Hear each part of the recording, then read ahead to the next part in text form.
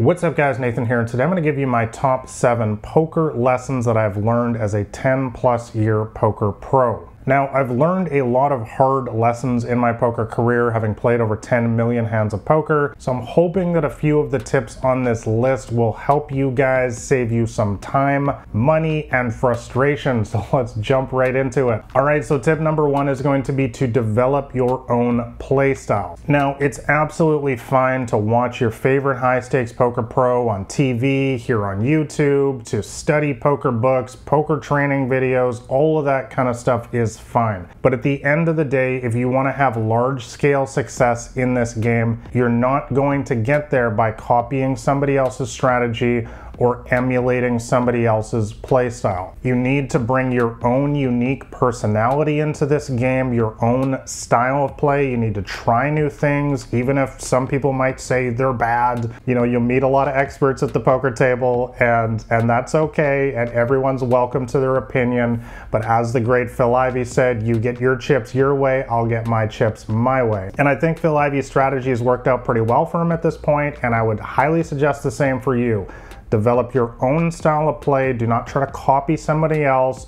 Do not play some sort of cookie cutter strategy just because a bunch of people think that that's the, the best way to play or the standard way to play the game or something. You develop you at the poker table, your own specific play style. That's what's going to get you the most success in this game. All right, so tip number 2 is don't be a hero. Now, what do I mean by that? I'm talking about playing in games consistently against other good players.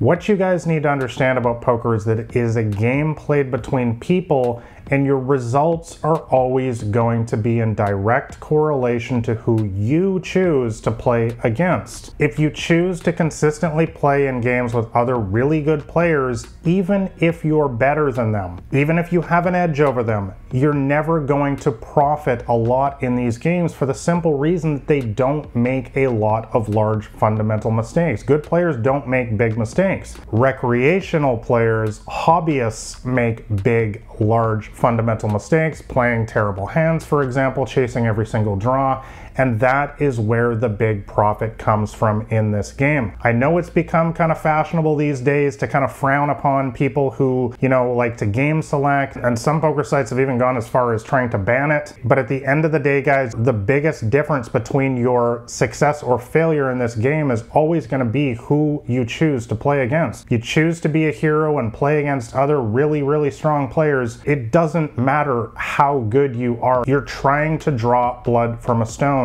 You're never going to profit large in these games. If you want to have large-scale success in poker, you have to play consistently against other bad players. All right, so tip number 3 is always be improving. So one of the biggest lessons that I learned early on in my poker career is you need to check your ego at the door in this game. Don't ever think that you know everything, because chances are you don't. And even if you do have the pinnacle of poker knowledge right now, the game of poker is always changing. And that is why you need to evolve with it.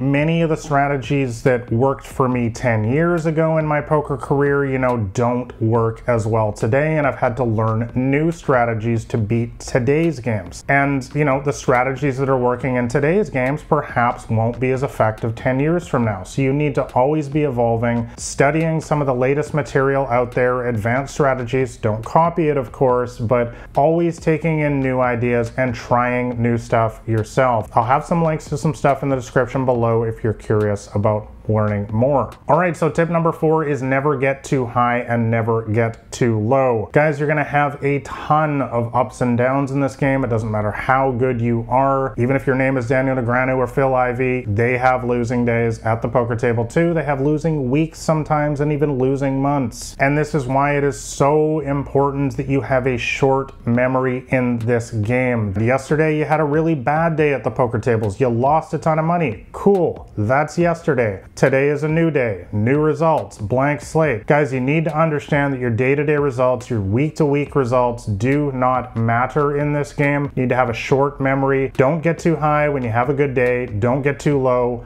when you have a bad day. Just play for the long run. Ignore your day-to-day results if at all possible, because honestly, they don't really mean that much. All right, so tip number 5 is to react better to adversity. Now, it doesn't matter how strong mentally you are, we are all human at the end of the day, and when you get on a large losing streak in this game, it is going to affect you emotionally no matter what you do. But something that I realized very early on in my poker career is that small group of elite big winners seem to react better to adversity than everybody else, and this is one of the biggest reasons why they are big winners. I also realized that this is something that is completely in my control. I don't have to fly off the handle and go on tilt. Or if I'm feeling really emotional, really frustrated with a bad run of cards, I can simply get up and leave the poker table for that day and not sit in there throwing away money like a lot of poker players do. So guys, you need to challenge yourself to react better to adversity than the other people at your poker table, because this is one of the biggest things that separates, again, that handful of big winners from everybody else, is how they react to adversity at the poker table. All right, so tip number 6 is to never be outworked. The other thing that I realized early on in my career that I actually have control over is my work ethic. Now, this is both at the poker tables and away from them. I don't control the results of individual hands. I don't control what people are saying at the poker table and all that. But what I do control is how I react to adversity and the effort that I put into this game. You know, some of the best compliments that I got early on in my poker career were, "This is the guy who's always at my poker table. Does this guy even sleep?" Because something that I vowed very early on in my poker career was, you might be more talented than me, you might even be luckier than me, but you will never ever outwork me. This is something that is always in my control. And once again, I'm talking about not just the long hours at the poker table, but I'm also talking about the thousands of hours that I've spent away from the poker table in my PokerTracker HUD. There'll be a link to that in the description below, studying my hands, finding my leaks, and fixing them, and also studying the other good players in my games to learn more about what they might be doing better than me, or to develop new strategies to beat them. So guys, basically understanding that the effort that I put into this game is totally in my control. And again, somebody might be more talented than me, somebody might be luckier than me, but they will never outwork me at the poker table. That is always in my control, and that is always in your control as well. All right, so my final poker lesson is to always remember your why. Guys, like I said, you are going to go through countless ups and downs in this game,